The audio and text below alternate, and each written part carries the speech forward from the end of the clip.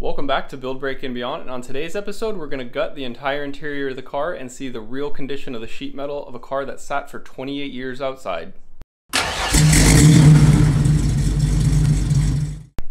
So before we jump into gutting the interior of the car today, I did a bunch of research on all the parts that I found in the car. A lot of the parts are for the current engine that's in it, some of the parts are for the engine that was taken out, and there's about a dozen pieces that don't go to this car at all. They don't even go to the chassis. Sifting through all those gave me a really good idea of every single thing that I'm missing, and it should be relatively easy to figure out what parts I need to order. I also found out that this car retailed for $38,000 in 1975, which probably doesn't sound like that much, but when you adjust it for inflation, it cost $184,000. So that does give me some type of hope that the cars that I want today, like the Mercedes E63S and a couple other ones, are going to depreciate enough to the point where I can actually afford them. Hopefully I don't have to wait 28 years though. So let's go gut the interior.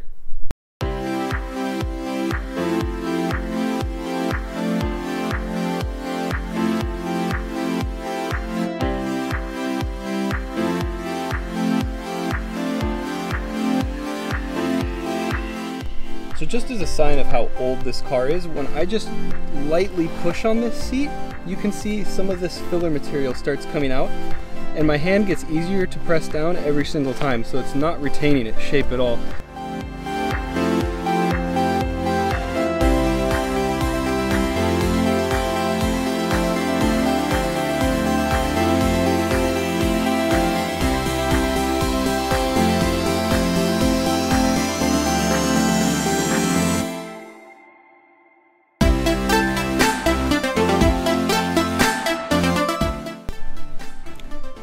Number, yeah, I don't know what any of this means. This is what's been falling out of the seat every time that I crunch it. I have no idea what it is, and it is completely annihilated. Alright, this doesn't look too bad. It definitely is not perfect. The car was stored outside for over 2 decades, but there are some interesting things. I always find it really cool looking through the bottoms of cars like this, all the things that have been discarded and people haven't found over time, all these old quarters and pennies and stuff, candy wrappers, crayon puzzle pieces, playing cards, not sure what that is, more coins, chess piece, just a bunch of junk, but still kind of interesting.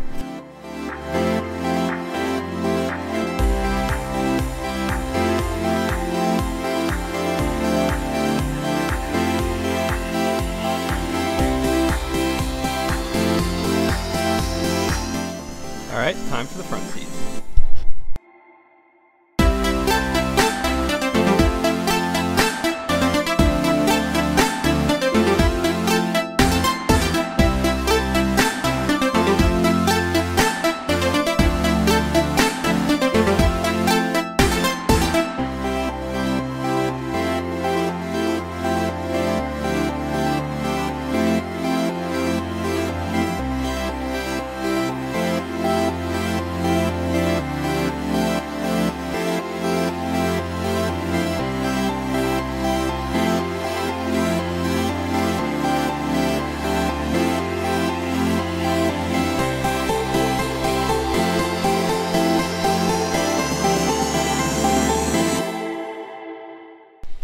Under the passenger seat, there's not much. Some more crayons, a couple coins buried in there, but mainly just random nuts and bolts and just gunk.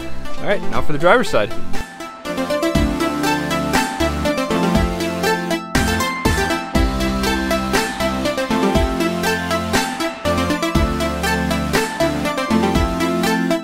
I don't know if you can see, both of these are really badly rusted. The cap nut, which is supposed to be on the bottom, broke off on both of them. The nut is essentially just spinning while I'm spinning the ratchet, so I'm gonna have to get creative, otherwise the seat will not come out.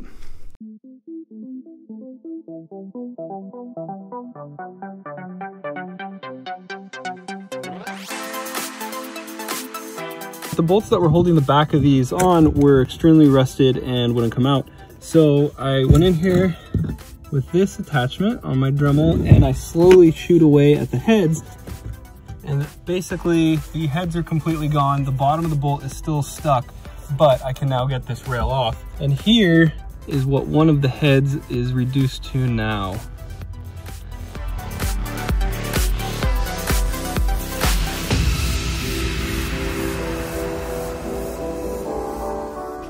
And that's what we have left of one of the bolts, and there's the other.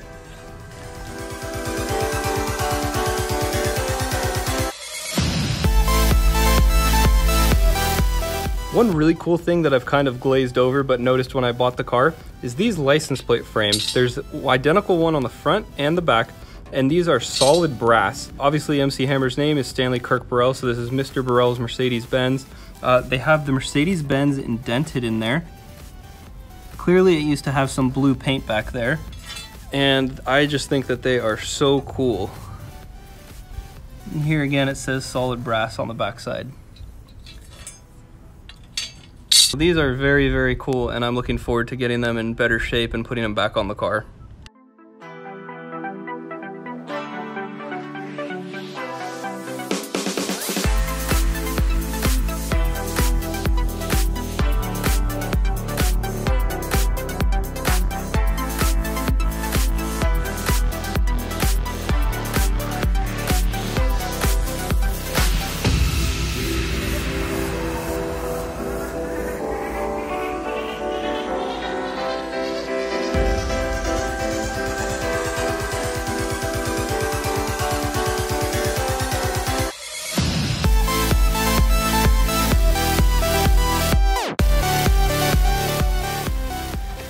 Alright, and here's the inside of the back passenger door. This is obviously some type of liner that's fallen down. Oddly, there's a dime in here, and just a bunch of dead spiders.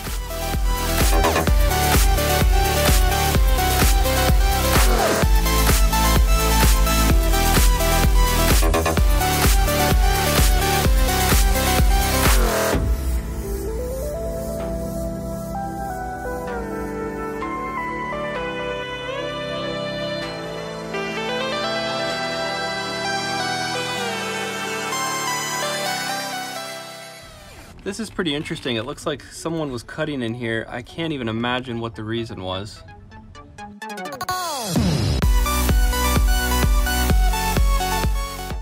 So very interestingly, inside of the door, in this cavity right here behind the regular door panel that's there, I found 3 baseball cards. I guess someone didn't like this guy.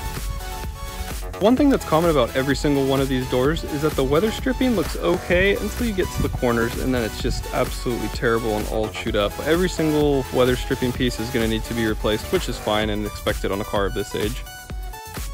Never really thought I'd be doing that much cleaning on the inside of a door panel. Alright, so that's where we're going to stop today with tearing apart the interior. I got a pretty good idea of the condition of the car. It looks fairly good overall for a car that sat outside for 28 years. And I'm going to start looking into how to fix up all the interior pieces that are still in really good condition. I'm going to start looking into finding replacement padding for the bench seat back here and the 2 front seats, since all the padding inside of them is completely worked.